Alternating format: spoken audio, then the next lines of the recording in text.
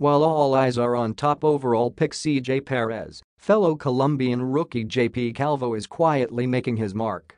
And he wants it that way. The former Letran guard scored 12 points in the Dyip's 110-100 victory over NorthPort on Friday night, sustaining a dream start to a pro career that started when he was picked 11th overall in the last PBA rookie draft. Mas maganda para sa akin kasi hindi pressure, said Calvo. Kailangan ko lang maglaro. Hindi ko talaga kailangan magpakita.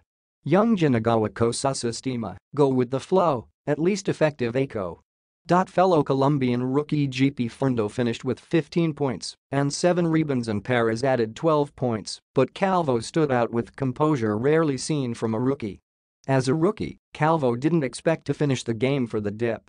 He scored 8 points in the final quarter. Sa totoo lang, hindi ko inexpect na papasok pa ako ni coach. First half, parang pidgel yung gamit sa akin pero binyanat pa rin niya ako. Ginawa ko lang yung gusto niyang mangyari para sa akin. Yung tawalan niya, at least sa game na to, nasuklian ko.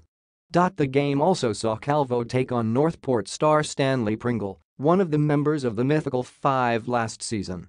He wasn't intimidated. Siyempre as a rookie, challenging kasi pinapabante sa akin ni coach lagi yung star players 8. Tinte ko lang as a challenge.